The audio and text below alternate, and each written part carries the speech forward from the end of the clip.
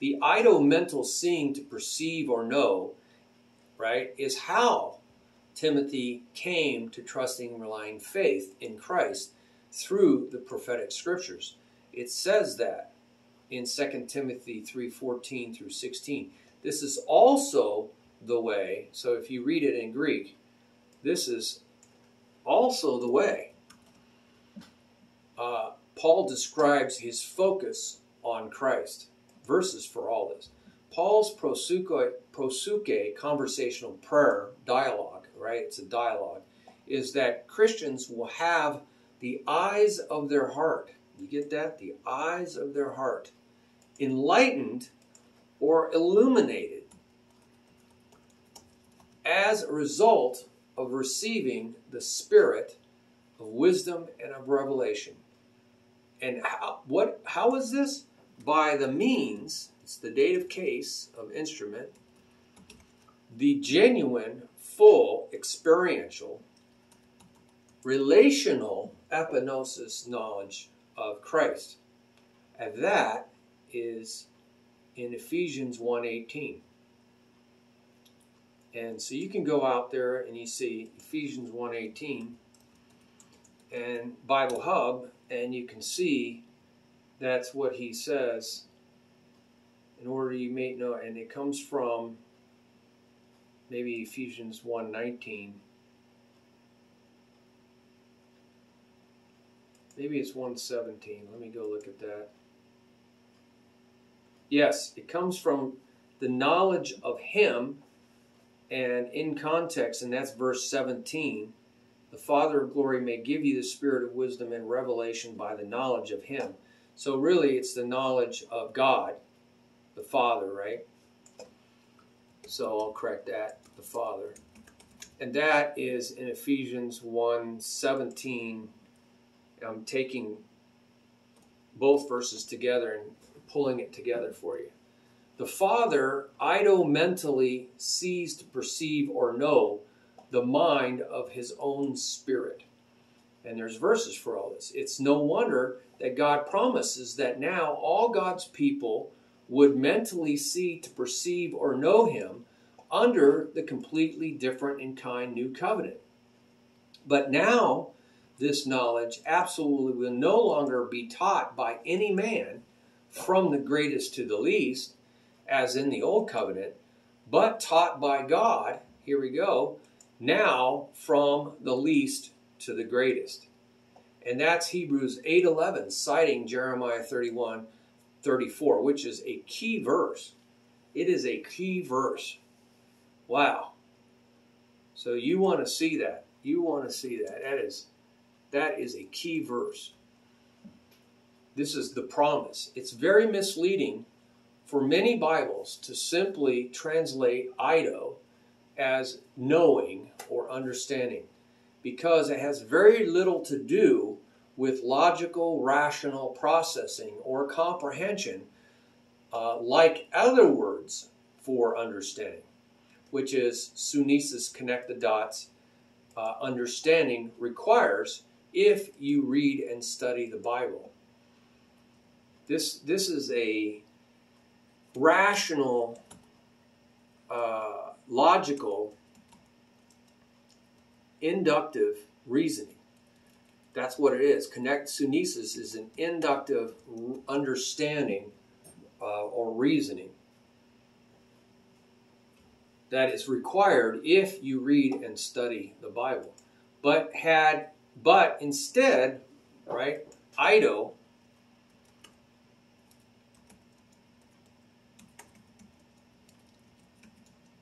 has more to do, right? Ido has more to do, this is the thing, you would never know it from English, to do with seeing mental pictures in order to perceive or know something that God can easily place in anybody's mind. These pictures, right? Right? Mental images. These images are something that God can easily place in anybody's minds, even the uneducated, right? Least among you. And little children, right? Even the uneducated, because this is before they are able to read. The words for little children mean before reading age. Infants, still breastfeeding, even in some cases. He says, if you search carefully, you will find that nowhere in the New Testament is there a hint of more gramma letters collected into graphe scripture to be given by God. Instead, the promise for both Jew and Gentile Christians was that they will be taught by God. Right? They will be taught by God. First, directly by Jesus, the living Logos, right? Communicator, right? That was the living Logos, communicator, Word of God. He's the Word of God. See, it's not writings anymore. It's Jesus. And then after his resurrection, by Christ's Spirit, he says, he's going to do it. By Christ's Spirit, the one teacher who would live in them, right? He says, I'm going to be inside you, right?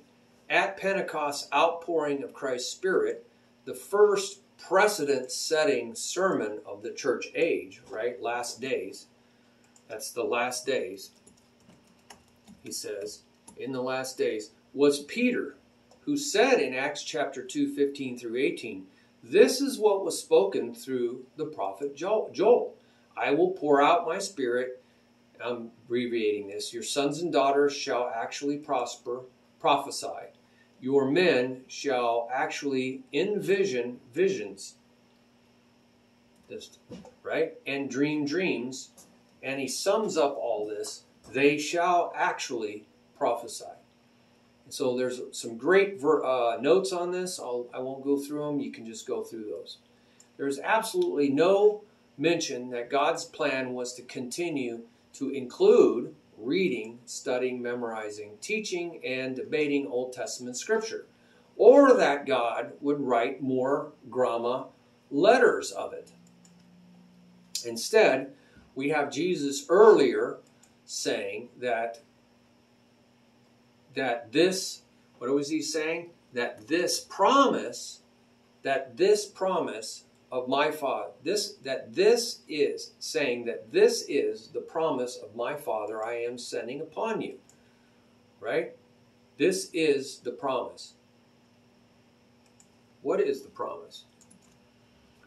When you are clothed with enabling power and to wait for the promise of the Father you have heard from me, and you will receive enabling power when the Holy Spirit comes upon you.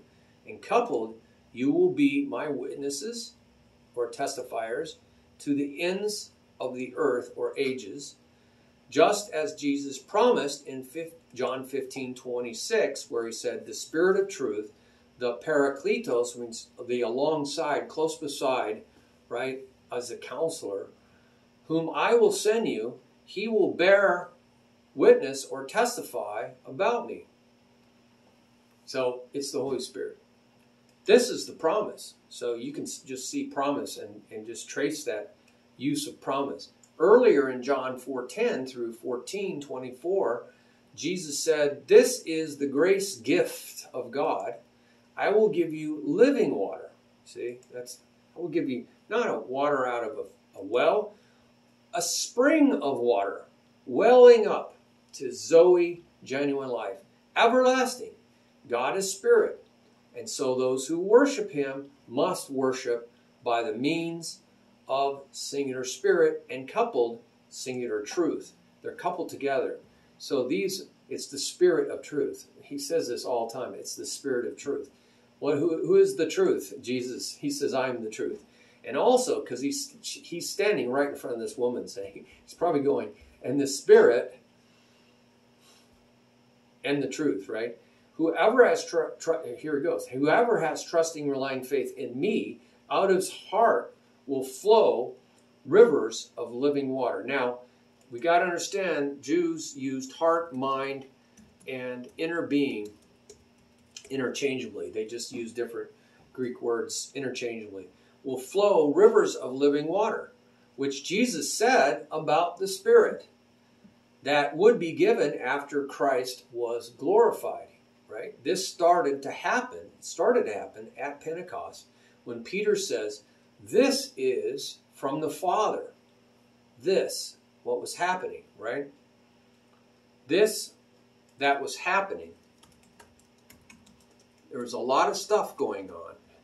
Is from the Father the promise of the Holy Spirit. He has poured out that you are what He has poured out that you are seeing, or as you see, He has poured out. I'm sorry, what you are seeing and hearing.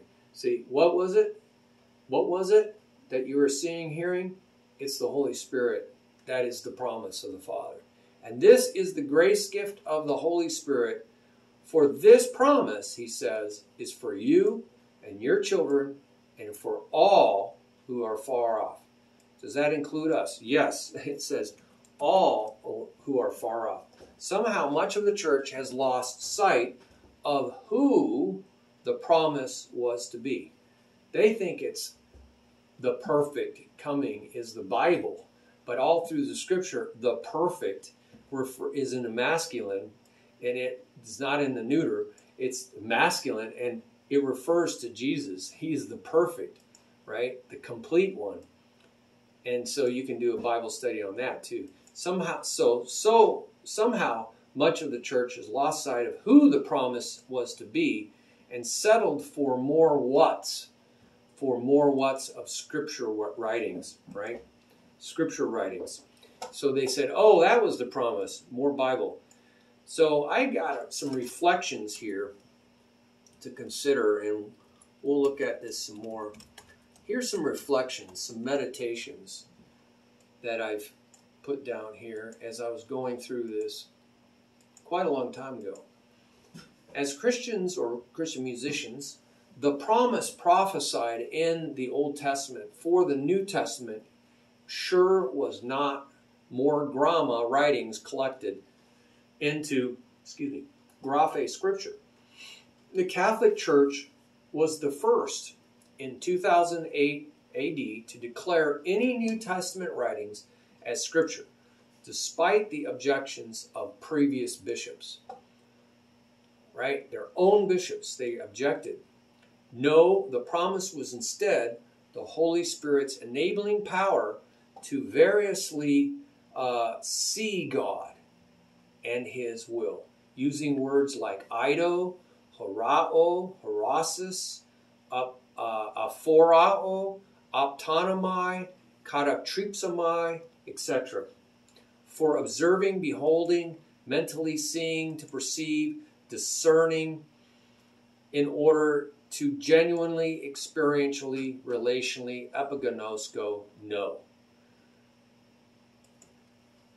So there's a lot of words, and you can, we've seen a lot of these. The first sermon for the entire church age tells us God's plan of communicating to His people now is for all of His men and women servants to prophesy via visions and dreams. This is God's intention. There is no mention of anything else. Do you realize this is the sermon? This is the sermon that started the church age. Why are we adding to God's plans? This is God's plan. And we are dropping back to an Old Testament plan. But He has a new plan.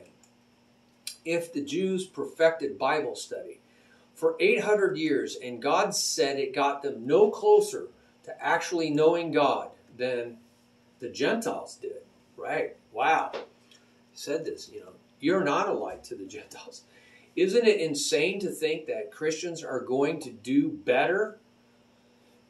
Still supposing, this is what Jesus said, you're supposing or opinionating that in the scriptures we may take hold of Zoe genuine life everlasting.